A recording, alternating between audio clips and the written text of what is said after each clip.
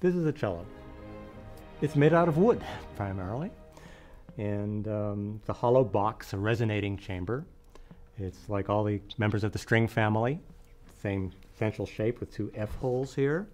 This is the bridge which carries the vibrations of the strings. When the strings are made to vibrate by the bow, the string vibrates and the vibrations go through the bridge onto the belly of the cello, carried by the sound post, which is under this foot of the bridge, and that carries the vibrations to the back of the cello. So that gets both the back and the top vibrating, and it really amplifies the sound that the vibrating string makes. And the end pin of the cello is this piece here, which is made out of steel, I guess, and it's very sharp at the end, and we use it to place the cello on the floor so that it doesn't slide all over the place, and we'd be chasing it all over the map if it didn't stay put like that. And sometimes when we have floors that are not made out of wood or soft enough material, for example, a slate floor if you're playing in a church, end pins will go sliding and make a rather annoying sound.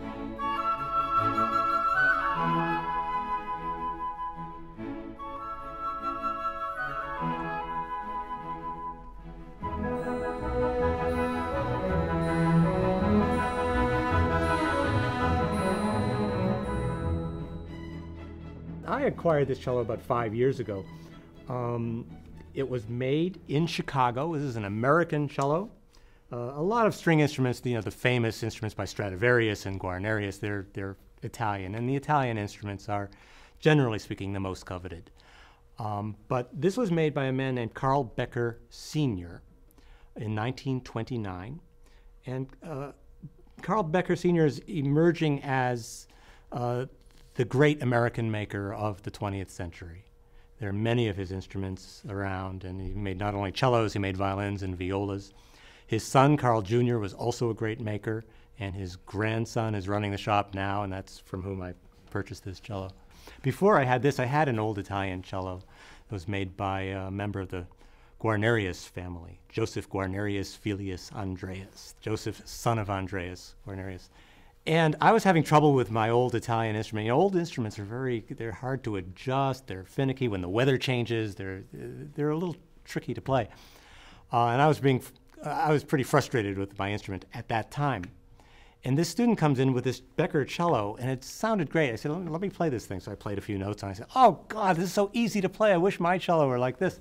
And I never forgot that.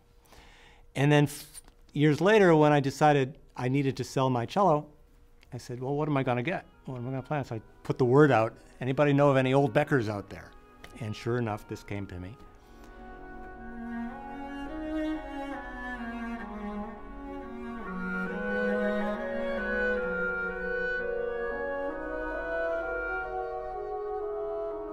My father was an amateur violinist and a music lover, and there was always music in the house when I was growing up.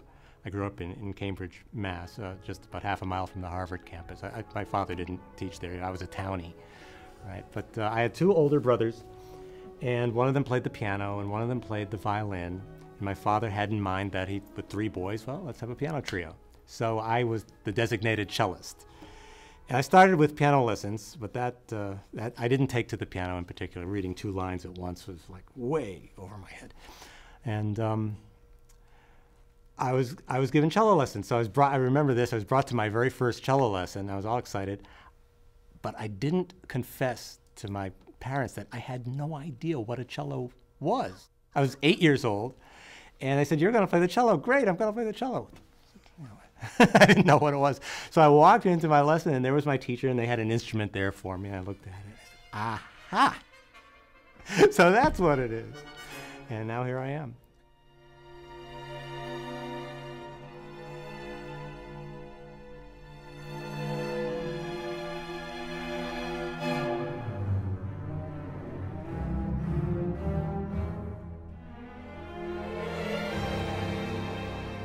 There was 1 year, my second year of taking lessons, where I would go without unpacking my cello from week to week.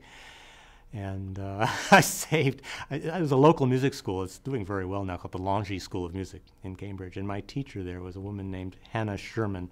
She wrote on my report card, I got my little report, and I got a D. And it said, Jerry has made as much progress as he can without practicing. I practiced a little, not much. It was when I was about 13 or 14 that I really got interested in it. And from then on, it was very hard to separate me from the cello.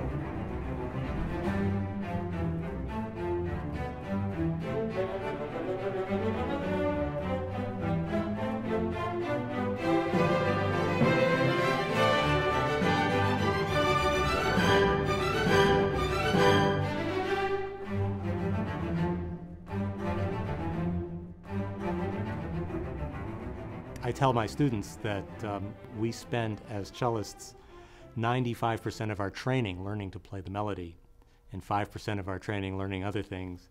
And then once you're out playing professionally, you realize that you're going to play 95% of the time following other people who are playing the melody.